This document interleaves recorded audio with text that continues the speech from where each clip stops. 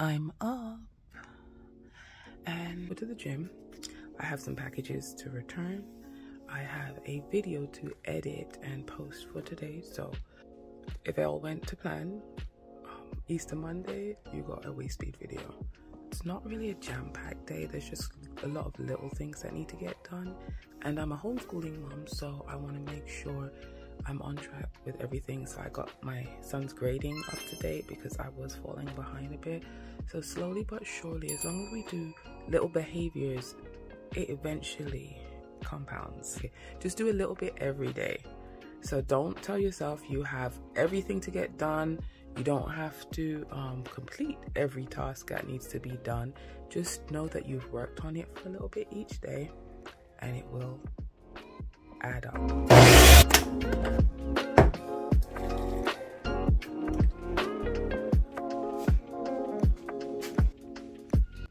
My setup for my Can Do It day.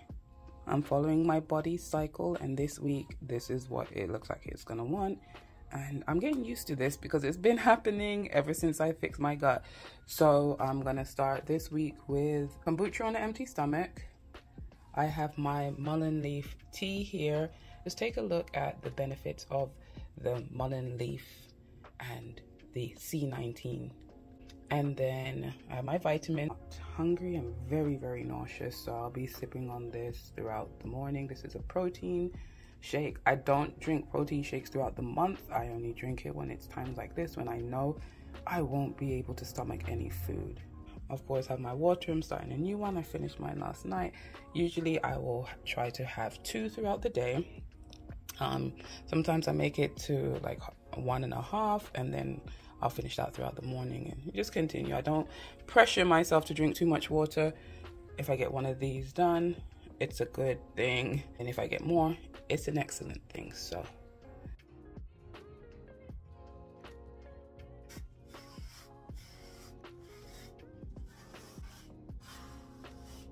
quick carb up before the gym. Is the fear or the apprehension of going outside, what's that called? Is it agoraphobia or something? Agoraphobia? Anyway, I realized that I've tricked myself into not realizing that I really do have a problem with not leaving, like have a problem with leaving. So I have a problem with leaving sometimes. So like I have lots of opportunities to go out, go places, do things, and I always opt to stay. Well, no, I often opt to stay home. So I'm going to change the narrative a bit. And then, as simple as it is, going out to the gym instead of using the condo gyms, that's a little step. I've been hyping myself up all AM to leave the house. I'm dressed. There's nothing stopping me. I'm going. Okay, I'm clearing up my gym bag first, and then I'm going.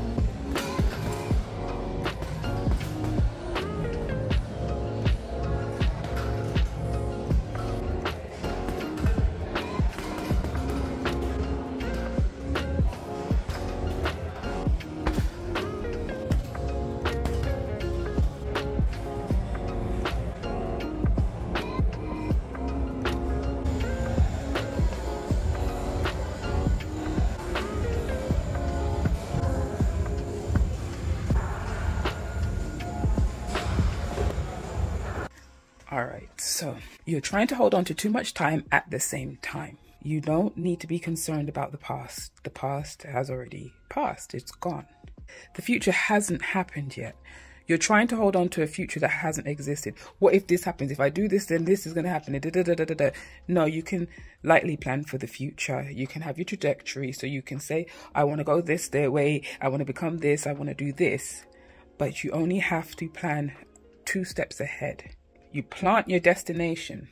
And in order to get there, you don't need to know every single thing or how you're going to get there. You just know you've already planted it, you've intended it. God's going to deal with that. The universe will conspire to help you achieve you reaching that destination. You don't need to think way in the future. You don't overthink. Don't create the wrong thing.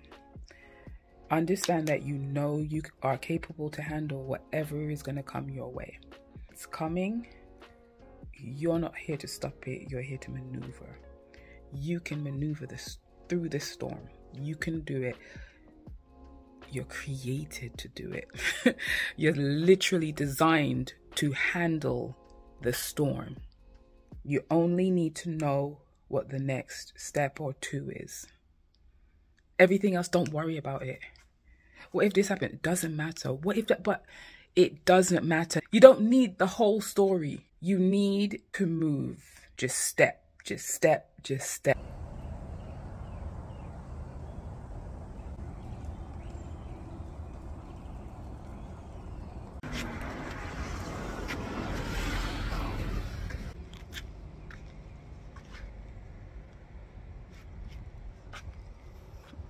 I ain't listening to any music.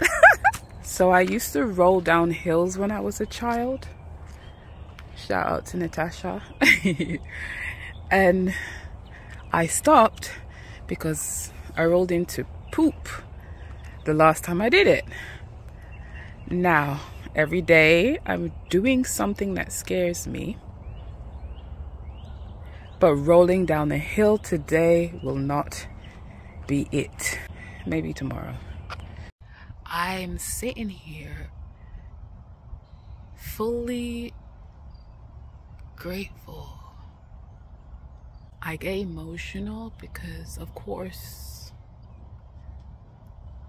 there's been so much struggle to get to this place, to get to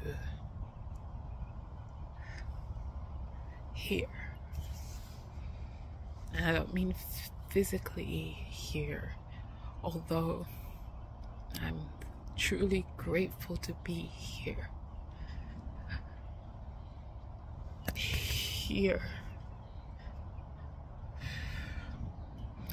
I turned the camera on to simply say I'm grateful. And I have that. Everything I've gone through, whether I perceived it to be good or bad at the time, it was all necessary. I want to admit that, because things aren't good or bad, they just are. We perceive them, so we mark them as good or bad, but it's all necessary. To redo everything again, would I change it? I shouldn't.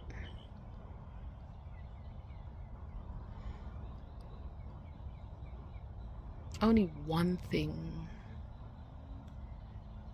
But then if I change that one thing, then would I have gotten to this place? I'm just grateful to be here. Flying insects look like bees behind me. I saw something that said, like, if a bee stings you, it's like doing something to heal you. So it's like an honor to be stung by a bee. It's also sacrificing itself to heal you or something like that. I want to look into that. But anyway, every step was necessary for me to find myself here. And I am happy here. Not to say I'm happy staying here. I'm happy to be here. I'm just grateful to be here. I'm talking slow and stuff, right? Just, that's it, just slowing down. Slowing down helps.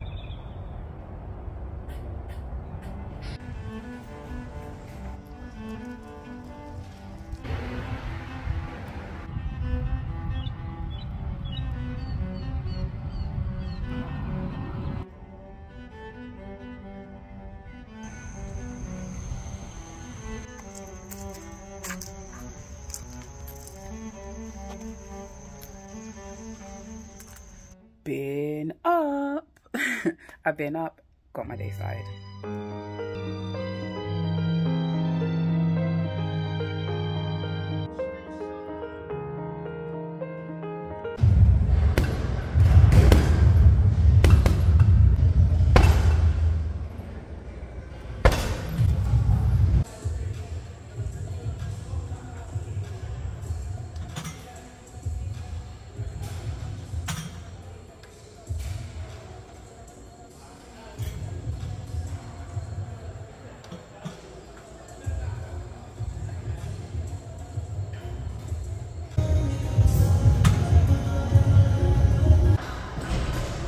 All right.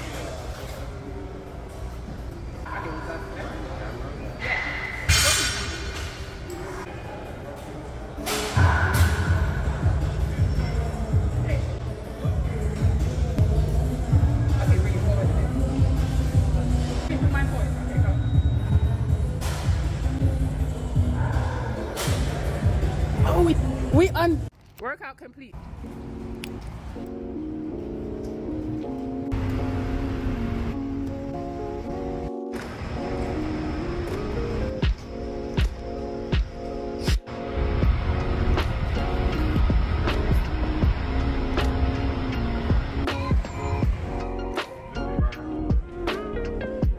Don't that look like yeah, right?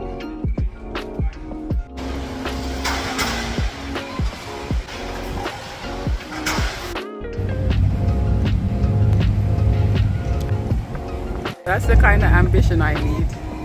I don't think I'd ever want a yacht. I don't know. Depends on your circles.